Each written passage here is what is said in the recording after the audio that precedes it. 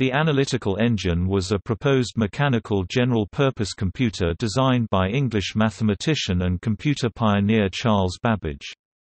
It was first described in 1837 as the successor to Babbage's difference engine, a design for a simpler mechanical computer. The Analytical Engine incorporated an arithmetic logic unit, control flow in the form of conditional branching and loops, and integrated memory, making it the first design for a general-purpose computer that could be described in modern terms as Turing-complete.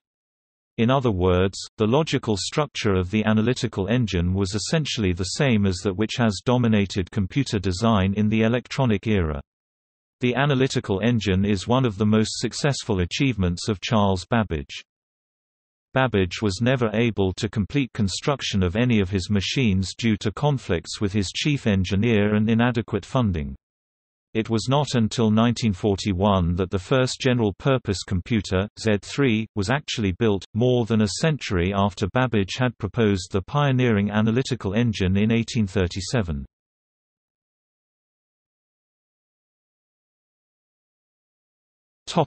Design. Babbage's first attempt at a mechanical computing device, the difference engine, was a special-purpose machine designed to tabulate logarithms and trigonometric functions by evaluating finite differences to create approximating polynomials. Construction of this machine was never completed. Babbage had conflicts with his chief engineer, Joseph Clement, and ultimately the British government withdrew its funding for the project. During this project, he realized that a much more general design, the Analytical Engine, was possible.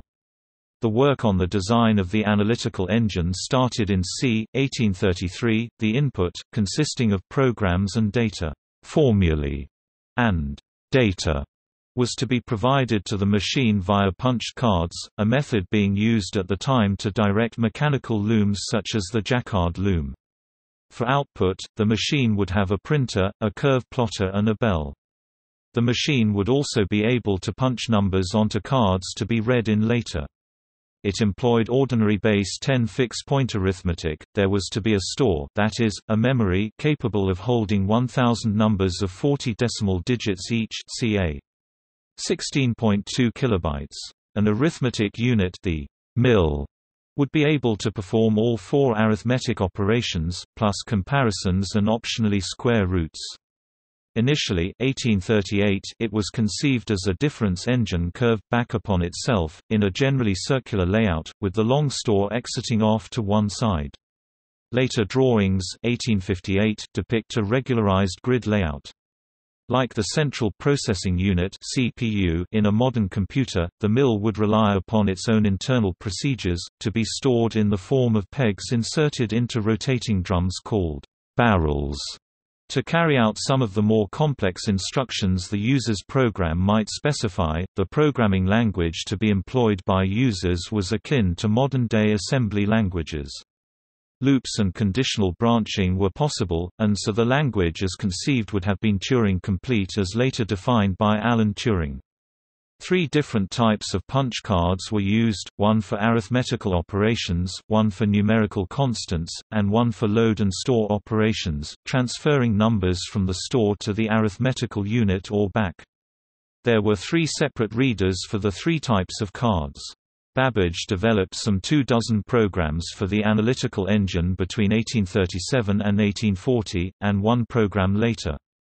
These programs treat polynomials, iterative formulas, Gaussian elimination, and Bernoulli numbers. In 1842, the Italian mathematician Luigi Federico Minabria published a description of the engine based on a lecture by Babbage in French.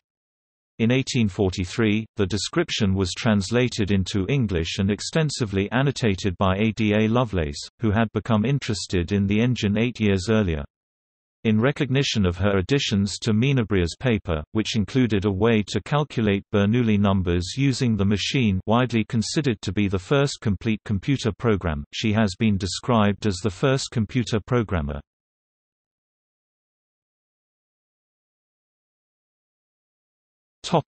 Construction. Late in his life, Babbage sought ways to build a simplified version of the machine, and assembled a small part of it before his death in 1871. In 1878, a committee of the British Association for the Advancement of Science described the analytical engine as a marvel of mechanical ingenuity, but recommended against constructing it. The committee acknowledged the usefulness and value of the machine, but could not estimate the cost of building it, and were unsure whether the machine would function correctly after being built. Intermittently from 1880 to 1910, Babbage's son Henry Prevost Babbage was constructing a part of the mill and the printing apparatus. In 1910 it was able to calculate a faulty list of multiples of pi. This constituted only a small part of the whole engine, it was not programmable and had no storage. Popular images of this section have sometimes been mislabeled, implying that it was the entire mill or even the entire engine. Henry Babbage's Analytical Engine Mill is on display at the Science Museum in London. Henry also proposed building a demonstration version of the full engine, with a smaller storage capacity. Perhaps for a first machine 10 columns would do, with 15 wheels in each. Such a version could manipulate 20 numbers of 25 digits each, and what it could be told to do with those numbers could still be impressive. "It is only a question of cards and time," wrote Henry Babbage in 1888. And there is no reason why 20,000 cards should not be used if necessary, in an analytical engine for the purposes of the mathematician. In 1991, the London Science Museum built a complete and working specimen of Babbage's Difference Engine No. 2, a design that incorporated refinements Babbage discovered during the development of the analytical engine. This machine was built using materials and engineering tolerances that would have been available to Babbage, quelling the suggestion that Babbage's designs could not have been produced using the manufacturing technology of his time. In October 2010, John Graham Cumming started a Plan 28 campaign to raise funds by public subscription to enable serious historical and academic study of Babbage's plans, with a view to then build and test a fully working virtual design which will then in turn enable construction of the physical analytical engine. As of May 2016, actual construction had not been attempted, since no consistent understanding could yet be obtained from Babbage's original design drawings. In particular, it was unclear whether it could handle the index variables which were required for Lovelace's Bernoulli program. By 2017, the Plan 28 effort reported that a searchable database of all catalogued material was available, and an initial review of Babbage's voluminous scribbling books had been completed.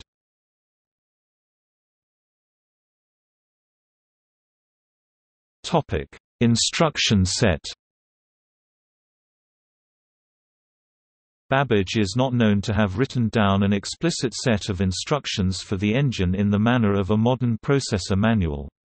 Instead, he showed his programs as lists of states during their execution, showing what operator was run at each step with little indication of how the control flow would be guided. Alan G. Bromley has assumed that the card deck could be read in forwards and backwards directions as a function of conditional branching after testing for conditions, which would make the engine Turing complete. The cards could be ordered to move forward and reverse, and hence to loop.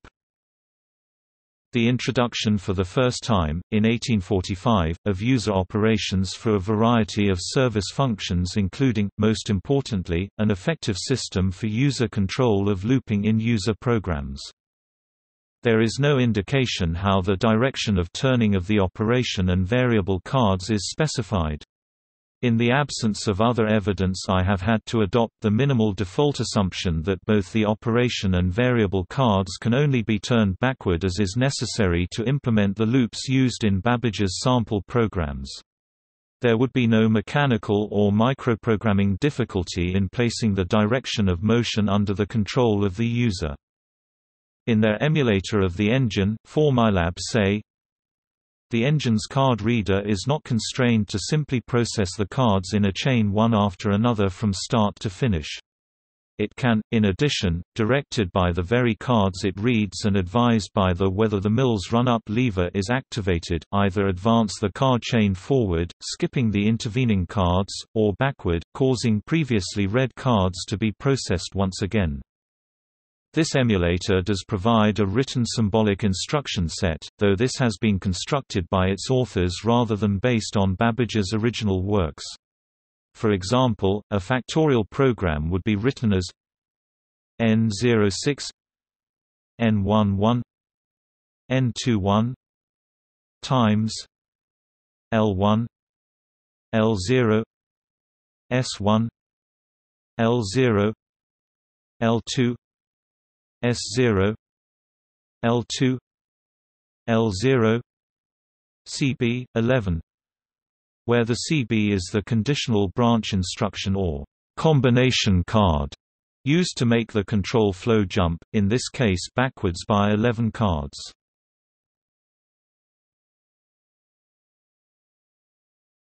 Topic: Influence.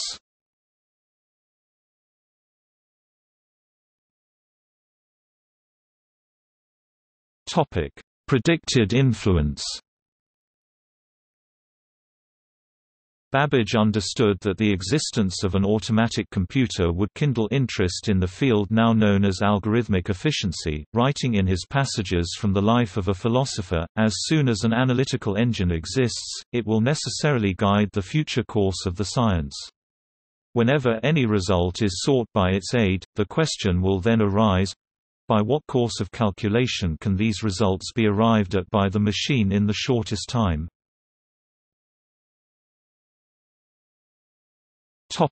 Computer science.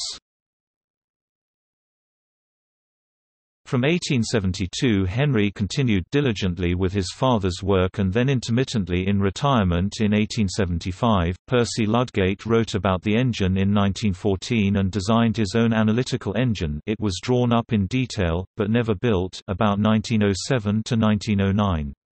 Ludgate's engine would be much smaller than Babbage's of about 8 cubic feet (230 L), and hypothetically would be capable of multiplying two 20-decimal digit numbers in about 6 seconds. Torres y Quevedo wrote about Babbage's engines in Essays on Automatics 1913.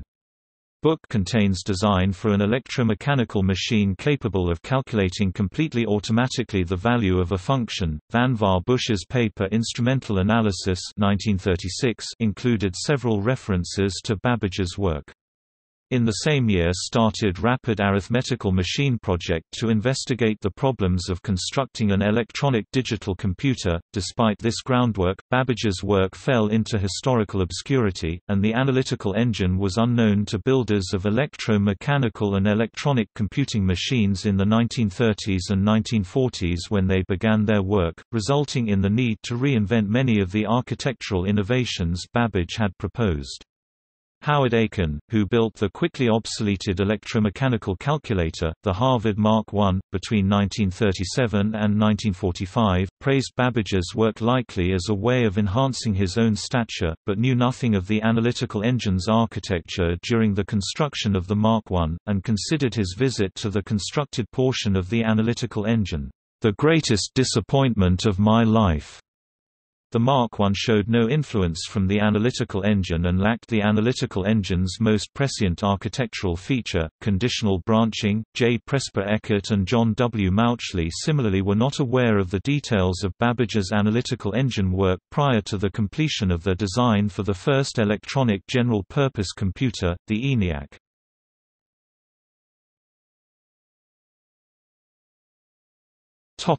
Comparison to other early computers.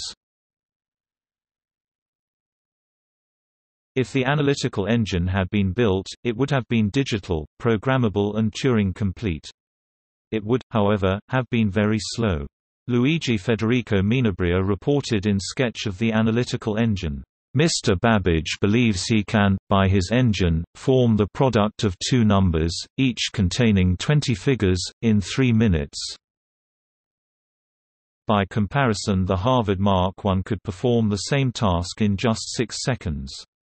A modern PC can do the same thing in well under a billionth of a second.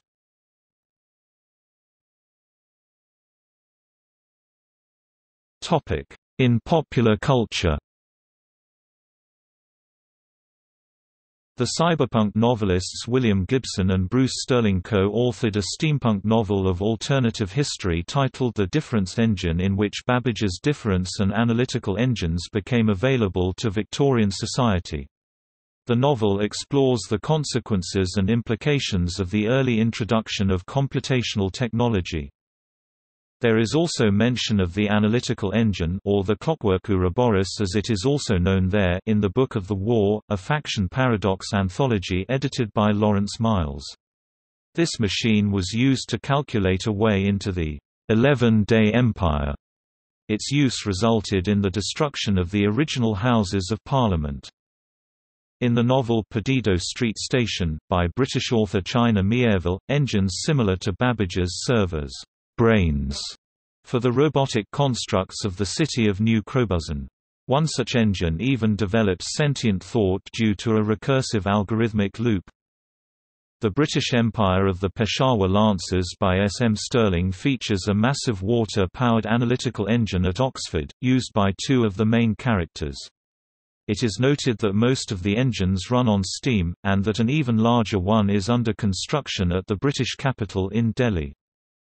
In the Michael Flynn novel In the Country of the Blind, a secret society calling itself the Babbage Society secretly financed the building of Babbage engines in the mid-19th century. In the novel, the society uses the Babbage engines along with a statistical science called cleology to predict and manipulate future history. In the process, they predict the rise of the Nazis and accidentally start the U.S. Civil War. In the Neal Stephenson novel The Diamond Age, ubiquitous molecular nanotechnology is described to make use of rod logic, similar to that imagined by Babbage's design for the analytical engine. Moriarty by Modem, a short story by Jack Nimmersheim, describes an alternate history where Babbage's analytical engine was indeed completed and had been deemed highly classified by the British government. The characters of Sherlock Holmes and Moriarty had in reality been a set of prototype programs written for the analytical engine. This short story follows Holmes as his program is implemented on modern computers and he is forced to compete against his nemesis yet again in the modern counterparts of Babbage's analytical engine. A similar setting is used by Sidney Padua in the webcomic The Thrilling Adventures of Lovelace and Babbage.